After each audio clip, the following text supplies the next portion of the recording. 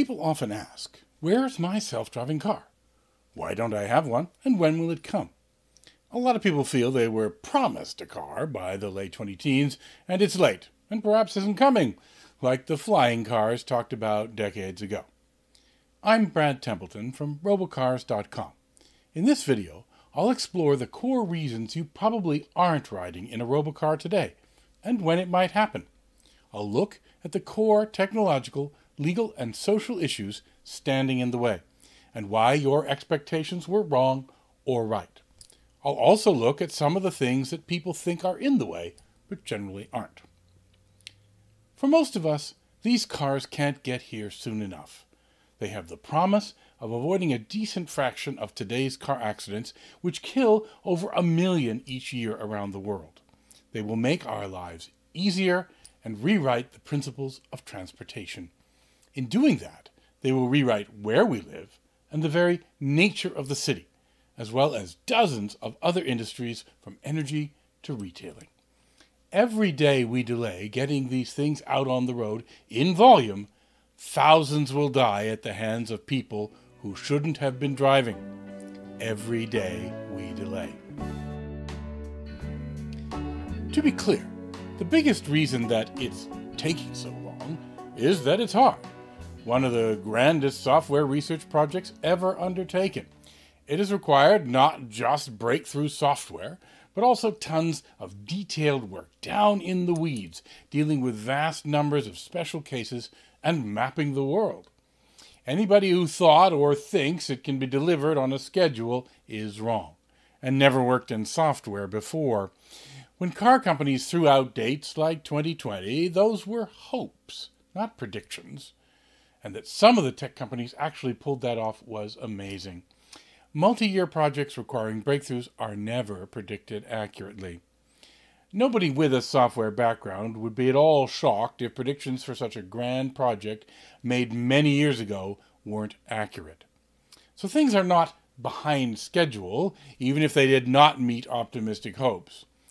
This also means that things are being done in smaller steps. So what are some of the key things that we're still waiting for?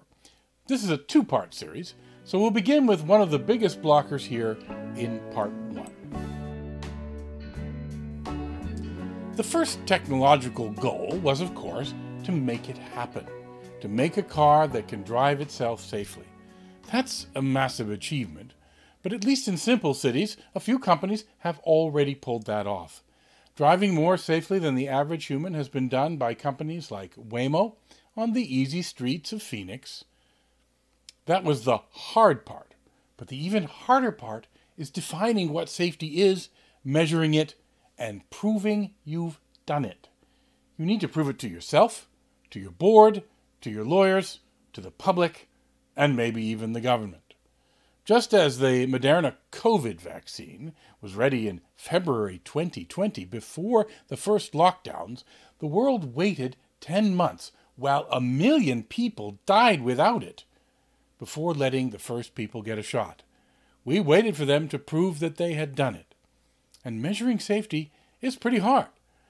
We know how often human drivers have crashes of all types, from minor dings up to fatalities. Fatalities happen about every 80 million miles in the USA, or about 2 million hours of driving. We can't test every software version by saying, let's have it drive 1 billion miles and see if it kills fewer than a dozen people, the ones who would die if humans drove that far. It's an impossible distance to drive on real roads each time. We might drive much less and count dings and minor crashes. In fact, this is the best we've come up with so far, because it's at least possible. But we're not sure if that relates to injuries with robots the same way it does with people. We start the traditional auto industry way. We test each component of our vehicles to make sure it's reliable and up to specification. We try to do that with systems of components, but that methodology becomes different when things get more complex. This is called functional safety. Are the components and systems free of defects, and will they handle known potential failures? More recently, there's been more effort to bump this up to a systems level and try to test what's called safety of the intended functionality. With SOTIF, teams work to assure whole systems will still function, both with problems and with anticipated misuse. This often involves simulation of the whole system, or parts of it, or hardware-in-the-loop simulation that is easier and safer than live testing on the roads. Simulation testing offers the ability to test a system in millions of different scenarios. Anything anybody has ever seen or heard of or dreamt of, with hundreds of slight variations of all those things. Perhaps the hardest thing to test, but the thing you most want to know, is how well a system responds to never-before-seen situations. Well, you can create simulation testing to know the vehicle does well in almost all expected situations. The one magic ability of human minds is the capacity to handle never-before-seen problems. AIs can do this, but they're not quite as good as we are. Eventually, we should hope for a way to get new, realistic, dangerous scenarios every day. It's good today your car has been programmed to handle everything anybody has ever thought of. But the real gold standard may be to throw 20 new situations it's never seen before every day at it and find out if it handles most of them. Even humans don't handle all of them. That's one thing I hope to see happen through the Safety Pool project, which I helped initiate with the World Economic Forum, Deepin.ai, and the University of Warwick. Even with all the simulation, you also need to test live on the road. Nobody is going to deploy a car that hasn't shown that it handles the real world very well.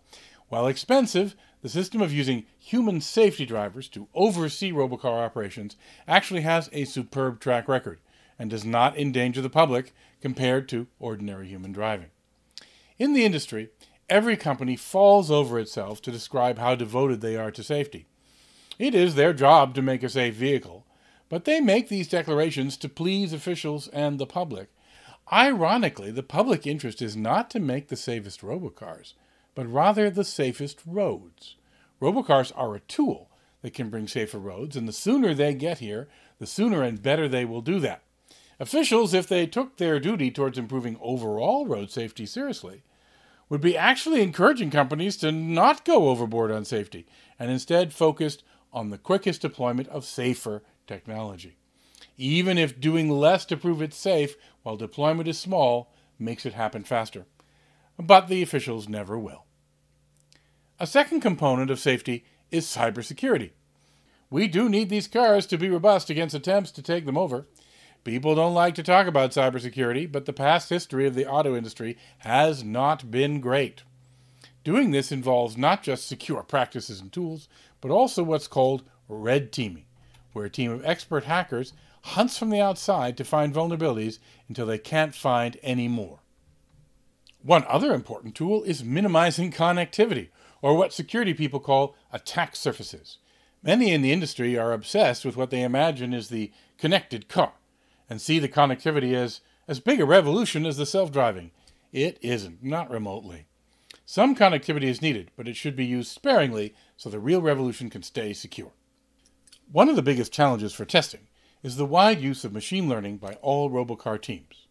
Machine learning is a hugely powerful AI tool, and most feel it is an essential one, but it tends to produce black box tools which make decisions which nobody fully understands.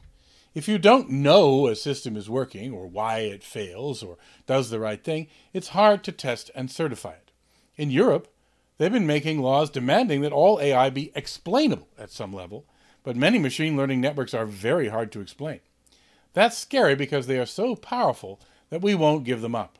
We may be faced with a black box that's twice as safe as testing in an explainable system, and there are compelling arguments people make in favor of either choice. A robocar is covered with sensors, such as cameras, radars, LiDAR lasers, and more. Sensors are probably the most discussed aspect of the hardware, but in fact sensors don't tell you what you want to know at all.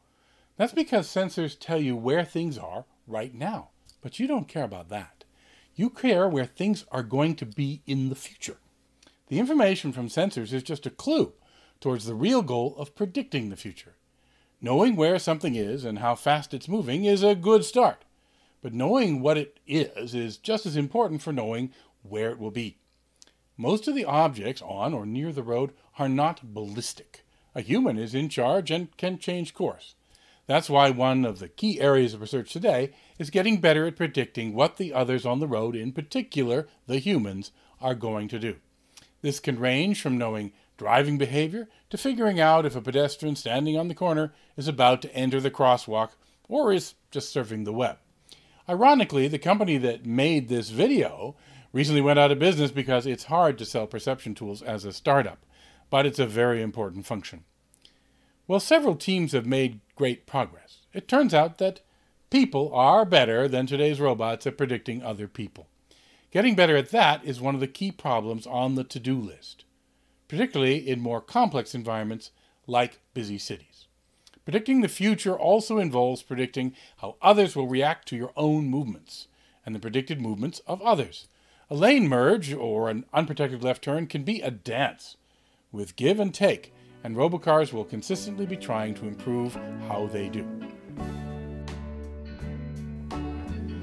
Sensors may only be a means to the real goal, predicting the future, but the better they do, the better you are at predicting the future. Teams are still looking to make sensors faster to make perception and prediction faster.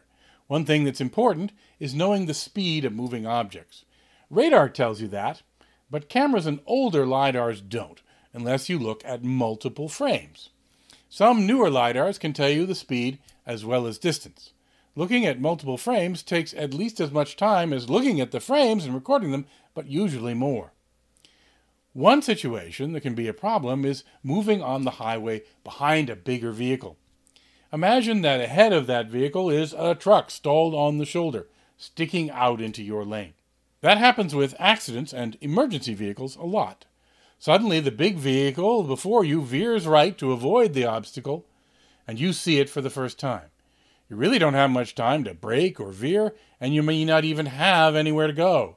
If you have to look at 3 frames of video to see that it's indeed not moving, that's probably 1/10 of a second wasted, and this is a situation where it can matter.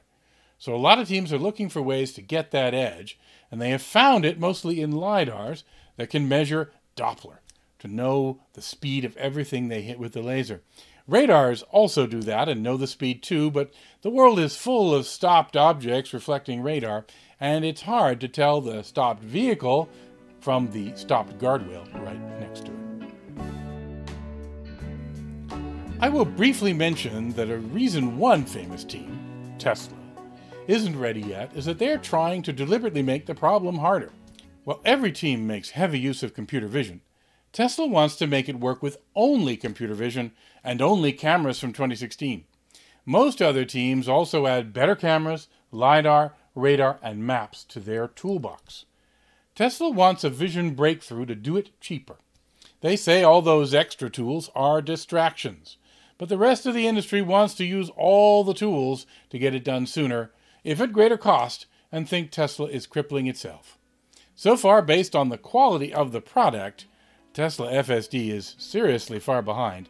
The others are right, though the race is not finished. That's part 1. Coming soon in part 2, I'll look at things like being a good citizen of the roads, why robocars are being deployed one town at a time instead of everywhere at once, the problems of dealing with more mundane logistics like pulling over to pick up riders, business models, apps, and worrying too much about safety while getting governments and the public to accept you. I will also list a few factors that are being worked on but are not real blockers to deployment.